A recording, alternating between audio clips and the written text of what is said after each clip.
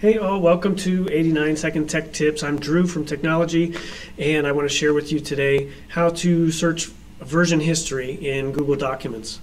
So maybe you have an essay or a project that's been assigned to students or multiple students, and you want to check to see who's done which work, or maybe something was reported that you need to check on, that something inappropriate was written in the document. Here's how to check.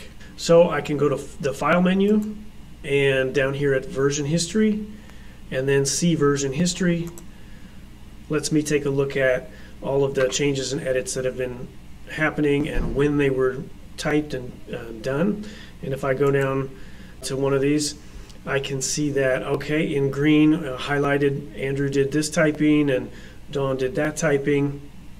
And if I tick this little triangle, it will expand it out even almost minute by minute of who was typing what. Oh, looks like Andrew deleted something that he shouldn't have written anyway. There it is.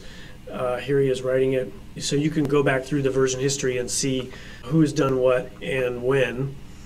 And there's a little print button right there too. It lets you print the middle versions without having to go backwards to that version to print.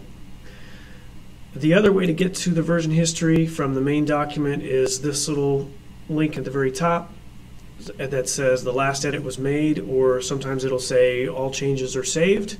And when I click that link, it takes me right into version history as well. So that's a quick tip for searching version history in Google Docs. Hope that helps out. Enjoy.